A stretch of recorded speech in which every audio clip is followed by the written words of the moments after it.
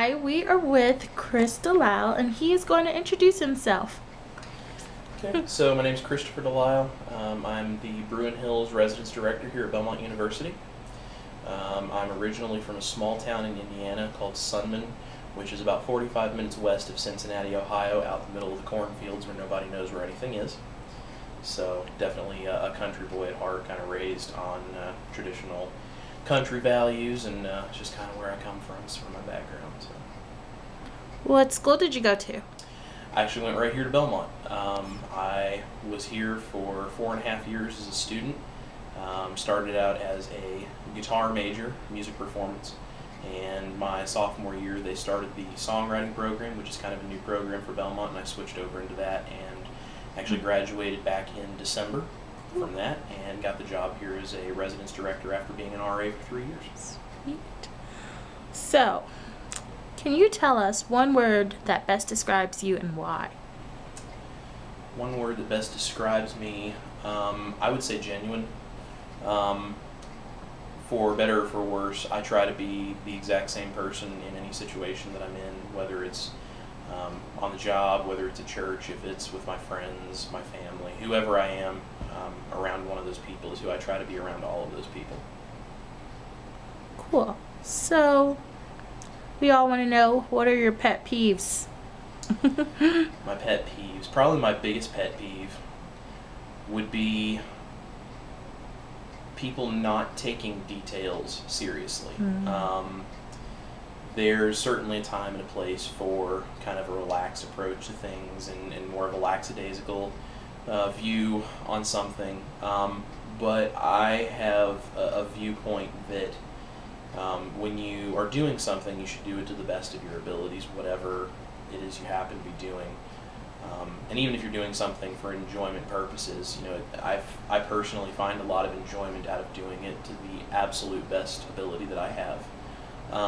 And it kind of gets under my skin a little bit when I'm working with people on whatever it is, whether it's fun, work-related, anything, and there's a small detail that should be pretty easy to fix. It just kind of takes a little bit of extra effort on the person's part, and a person will take the attitude of, well, you know, I mean, it's just that little thing, it doesn't really matter.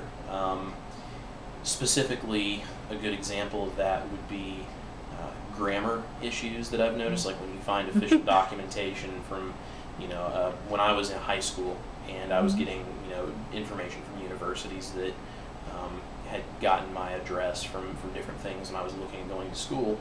I remember getting a pamphlet of information from a university that was trying to get me to come there that actually had grammar errors in it, and it's a small thing if there's one letter off or if it's the improper form of a verb or something.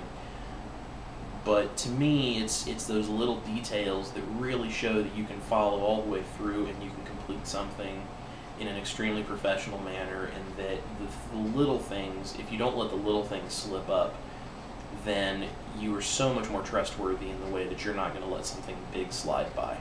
And I think if you let the details go, you blur the line of what is too much to let go without it actually being a problem.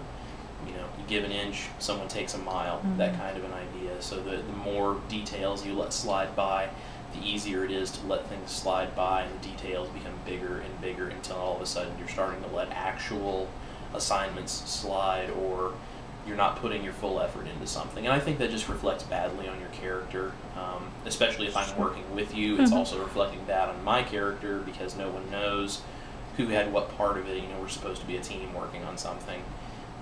And so the details are really important to me, and people that don't understand that, and specifically people that push back against that, that's a huge pet peeve of mine. Gotcha. So, what's your favorite thing to do and why? My favorite thing to do is a really hard question. I am a pretty adventurous person. I like trying really random things just because I've never done them before. I love learning new things that I've never done. As a result of that, I have a lot of unusual things that I do, from everything that goes into a clown act, like unicycling, balloon tying, juggling, and street magic, things like that, to playing different instruments and songwriting. I like fishing. I like hunting. I like doing spray paint art, where I actually do like landscape style art pieces with just spray cans of spray paint, like you find at Walmart in the home section, that kind of thing. So there's a lot of really different things that I like to do. If I absolutely had to narrow it down to one, it would probably be songwriting. That's what my degree is in, and that's kind of the thing that I feel like I'm probably most accomplished at out of all the things that I do. So if I had to pick one, I would say that one. Okay. So, what's something you really want the RAs to know about yourself? Something that I really want the RAs to know. I think something that's extremely important for RAs to know about me as an RD is that I am always here. I am happy to help with anything that anybody has help with or needs help with. By nature, I tend to quickly and very deeply care about the people around me, and I hope that is returned when I do. I think a lot of times I'm perhaps maybe a little misunderstood because of that, because I tend to be a lot faster at being able to open up with people and care than sometimes people are used to, and that sometimes I think is occasionally taken the wrong way, as in perhaps someone thinks it's a little put on, it's a little fake. It's something that I'm forcing myself to do, to offer, to spend time with someone or help them with something. But it really genuinely is something that's very important to me. Especially in a situation like being an RA, working for Residence Life.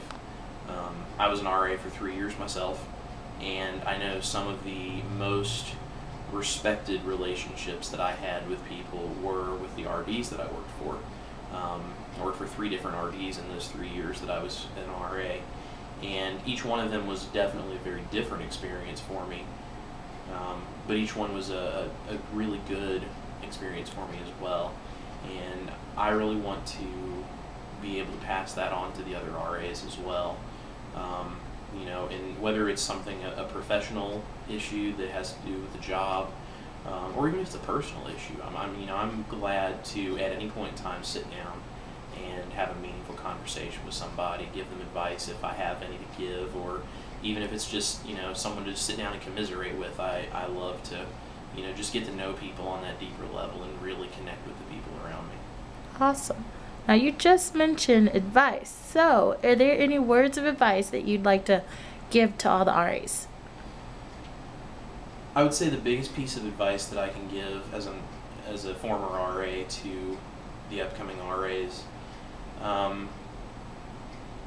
sometimes in the job there are things that require a little more sacrifice than we would like, whether it be time or putting effort into something that we don't see the outcome or the purpose for, something along those lines. And my advice would be, trust the people you're working for, that they have your best interest as well as the best interest of the students at heart.